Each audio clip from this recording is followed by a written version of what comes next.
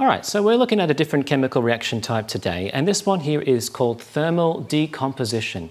We are decomposing a substance, which implies that the starting reactant is a relatively large material, so it's made of many different atoms, or even could be the same type of atom, just built multiple of them connected together with chemical bonds.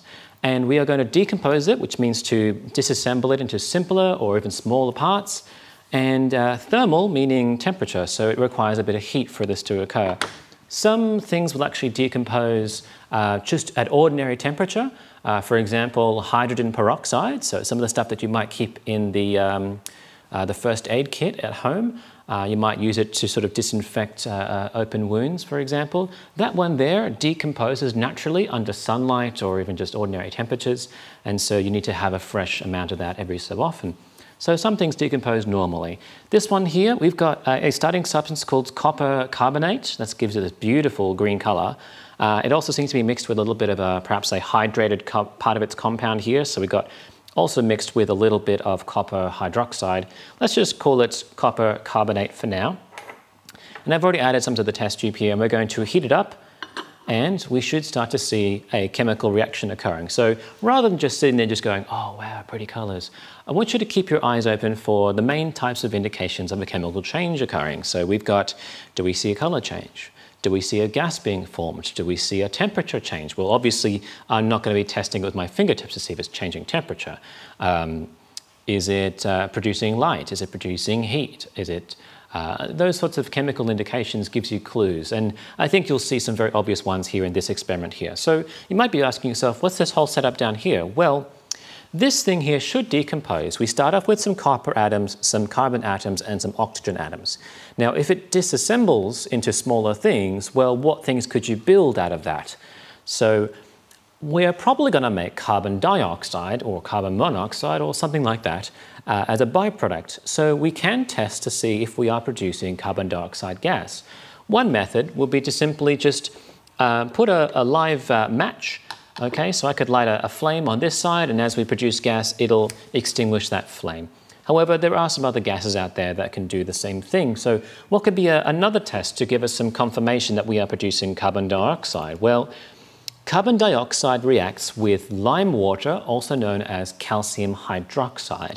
Calcium hydroxide and carbon dioxide gas will react to form calcium carbonate down over here, which is a white powder. So if we produce that carbon dioxide gas, it'll follow through this pipe into this little test tube here, which I filled with the lime water, and we should start to see a bit of a milky solution occurring there. Now, we can't see this too well, because we're looking for a white substance against a white background. So I'm just going to put a piece of cardboard back here. Hopefully that gives you a bit of contrast on camera to see if we are noticing any changes down there. All right, let's start this one up. I might move the camera a bit closer so you can see a better look at everything happening.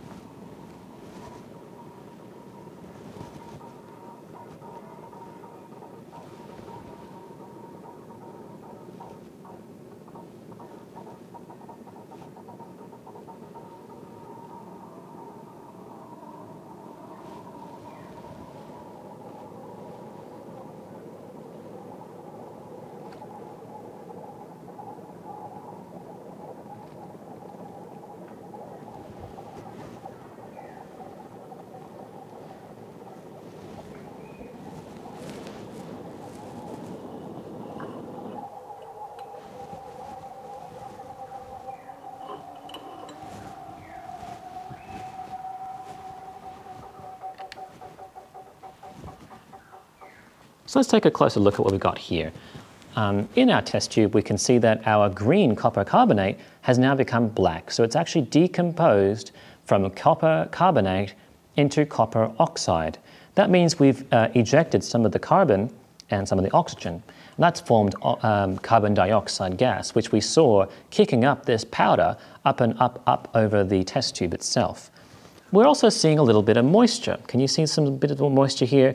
And also some of our product has also stuck to that moisture. So where did that come from? Well, if we return our attention back to the label, I did mention earlier that we have a little bit of a mixture between copper carbonate, CuCO3, and copper hydroxide, which I think is the hydrated amount of impurity in this powder. So if there was a bit of moisture in here, then we would expect that some of that moisture would be sort of released as we heated it up. So I think that's why we're getting some of that moisture up there, and that's why some of our powder, our product, is sticking to it. Now, if we follow up the tube and then down the other side into our test tube containing the lime water or calcium hydroxide, earlier we saw that it went a bit cloudy, a bit a white color, and that's where the carbon dioxide mixing with the calcium hydroxide to make calcium carbonate, which is basically chalk or limestone or marble stone, which is a white color. And now it's gone clear. So what's going on? Well, carbon dioxide, if it continues to bubble through this mostly water solution, it's actually going to form carbonic acid.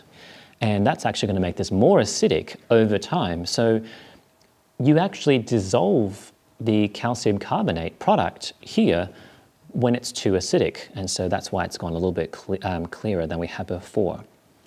So we've got a few observations that we have from this experiment. Hope you enjoyed it. We're going to have a look at some other experiments down the road as well.